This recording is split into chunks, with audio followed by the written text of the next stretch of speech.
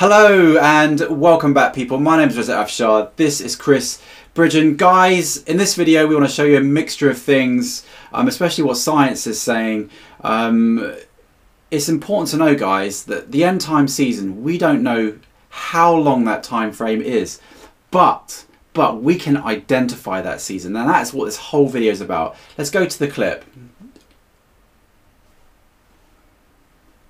Like we're saying, guys, if you are new to the channel, we look at scientific evidence, we look at biblical evidence, and we look at video evidence. That is really important. And these three things highlight the end times.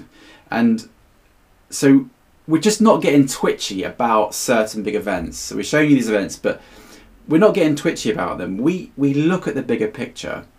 And over the last few months, there must have been about 25 or more major floods. And we've got, I'd say, the majority of them. We've got the video footage for that. And guys, it's on the increase and it's getting worse. And like we keep saying, we don't know when the Lord Jesus will return. We are certainly not setting any sort of times or dates. But the Lord Jesus, he teaches us and tells us to know the season and to keep watch. And that is one of the major points of this channel. And week after week, we keep giving you the evidence. And what you're seeing now is really just a couple of clips of what's happened recently. And if you want to see the whole footage or more video, then please look at the compilations, because there's probably 30 or 40 sort of clips. Yeah. I tried to add as well to what Rez was saying about knowing the season of the end times. Jesus tells us specifically to keep watch, because he'll come like a thief in the night. If you knew when he was coming, you could just get ready at the time you know when he's coming. But if you don't know when he's coming, that means you've always got to be ready, you've always got to be prepared, and you've got to keep watching. So that's what we're doing, and that's our job, to bring you the signs that Jesus and the rest of Scripture tells us to look out for. Yeah, and it does.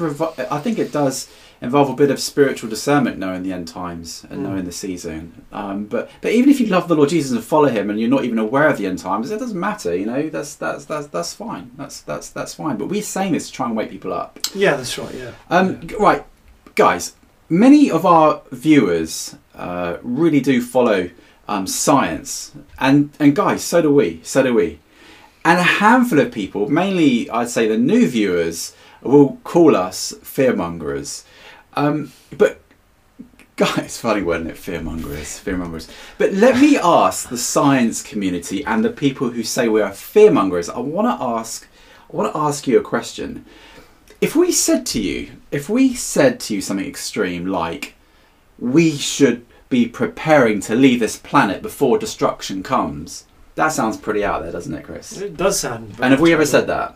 No. We haven't said that. So would you think we're crazy and a fearmonger if we said that? Yeah, you probably would do. Yeah. Well, have a look at this headline. Because we're not saying this, but who's saying this? Stephen Hawking is saying this. Yeah, so look at the headline. It's exactly what Stephen Hawking has said. We need to leave Earth or humanity will die. So he's saying that we've only got like 1,000 years left on the planet. Well, science is saying that. Okay, people, what if we said we had a 1 in 500 chance of humanity being destroyed next year? Would that be fear-mongering? No, but it's a big shout. It's a big shout. Big shout, that one. We're not saying that though, people. Let's have a look at the headline. Dr. Fergus Simpson, a mathematician at the University of Barcelona's Institute of Cosmos Sciences, said there was a 0.2% chance of global catastrophe occurring in any given year over the course of the 21st century. And what that really reminded me of is the America stat that they've had 8 1 in 500 year regional events, and that's kind of from mid-2015 to mid-2016. So they've had 8 of them, and that's the same percentage, that's the same chance of a global catastrophe from what this scientist is saying. So guys, okay, so what's the point of me saying this? What am I barking on about? Well, we're just making the point that if anything, the science community can smell something is wrong, and are making sort of bigger global catastrophe claims than what we are, really.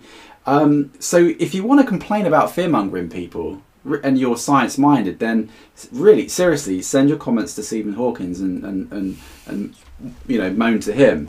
But it's interesting thinking about it, like regardless of religion, Stephen Hawking's to say that we should prepare to leave the planet. He's effectively saying that we're in the end times, or in the last days of Earth. You know, if you believe that the Earth has been around billions of years and you've only got you haven't got long left on the planet, that's the end times, isn't it? Surely. So you know, and that's like without the Bible or Scripture. So science is saying that we're in the end times, and I find that remarkable, really, because I suppose we're seeing it really as it depends what their perspective is, whether it's, you know, man destroying the earth, which is causing this stuff to happen, or the pollutants in the air, or whether it's just cycles that the earth and the sun goes through. I don't know what their reasons for saying what they're saying, but what we say is because it's Scripture tells us that it is, you know, that it is really cause and effect of God's judgment, along with man's obviously destroying of the earth as well, and the Scripture that has to come to pass. Yeah.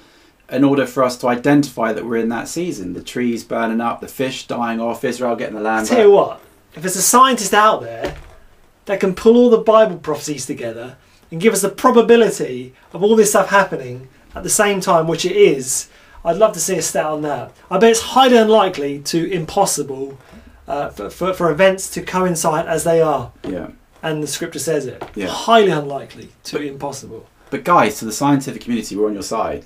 Because we look at the information, we have to, and we just but as any good scientist will do, they would look at all of the data and put it all together, and that is what we do with the Bible. We put it all together. That is why we look at the video evidence, the Scripture, and the scientific reports as well, and that's what our channel's about. All right, guys, let's look at a short clip at more evidence of the end times. Australia's Great Barrier Reef has suffered its worst year on record.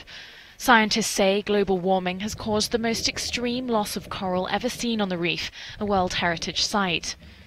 Terry Hughes, the director of Australia's Coral Reef Research Centre, says the North has borne the brunt of it. Well, the good news we found from our new map is that there's very low levels of loss of corals in the central and southern section of the Great Barrier Reef. The bad news comes from the north of Port Douglas all the way up to Papua New Guinea, where about 2/3 of the corals have died in the last 7 months. All right, people, we have a Facebook page. A lot of you know that, and a big thank you to those who are sending us wonderful messages. You say some really nice stuff. We love all that. But you're also keeping us updated with content that we cover. So if you look at, if you know our channel, just send us the content that we report on, and we use it. It's really good. And this is an example. This article was sent in to us from Edward and Renee Dixon from Benton, Kentucky, and also from Lindsay D. So guys, thank you so much for sending this in. And the headline says that Dollywood employee finds burned Bible page after Tennessee fire. And we actually showed you the fire earlier. It was really bad. But let me read you the article. The day after wildfires tore through Gatlinburg, Tennessee, destroying more than 150 structures, killing at least 3 people and displacing thousands, Isaac McCord was doing his part to help out, picking up debris from the Dollywood Park grounds. Under a park bench, he caught a glimpse of a piece of paper lying in a puddle of water, soggy, seared and torn in two. Isaac was curious enough to pick it up, and it says, as soon as I got down on the ground, I noticed it was a Bible verse. It was in a puddle of water, and I said, I want to take care of this the best way I can. So I gently scooped it up and carried it out the best I could. Isaac sat on the bench where he found the paper and called Misty, his co-worker, over. In silence, the pair pored over the page, and the edges of which were burned black, but parts of it on the right side of the page were preserved. And it reads, O Lord, to thee will I cry, for the fire hath devoured the pastures of the wilderness, and the flames have burned all the trees of the field. And Isaac was saying, at first we did not know what part of the book it was from, but we saw bits and pieces about fire and scorching the land, and how the beasts groaned and roared for help. And we were like, this is unreal, this is unbelievable, Isaac said. We had both fully read it, and we looked at each other, and I will never forget this moment. We both burst into tears. I was ghost white, and we just prayed. There was nothing else to do. Still to this moment, after 4 hours after that fact, I don't have words for it. And I wanted to share this message because it brought me to tears. This is what Isaac is saying. And he said that by no means I was trying to get social recognition. I would say to anyone who wants to call it fake, call me. Please call me. It is something I'll remember for the rest of my life. So I think it's quite a remarkable story, really, that you have this tragic fire. And of all the things that you find as a piece of scripture, and of all the scriptures, it talks about the fire, the fires, really, and kind of confirmation of God being really there, I suppose, and knowing what's happened, really. Well, yeah, it really sort of foretelling what's going to happen, really, isn't it? Almost in a way sounds like a judgment, isn't it? Sounds like a judgment, yeah. Really, doesn't it? It does sound like, with that piece of scripture, it's definitely, I'd say it's definitely a judgment. But yeah, so we just wanted to show that to you. We don't want to really go too much into the insight of that one, but we just wanted to sort of share that with you. So, but we'd be really interested to know, what do you think, people? Put your comments below about this particular article. We would love, definitely love to hear from you on that one. So, all right. I think I do want to cut this video short, Chris, because I want you guys to ponder over that one and let us know what you think. But always come to the Lord Jesus. If you've got any troubles in your life, come to the Lord Jesus.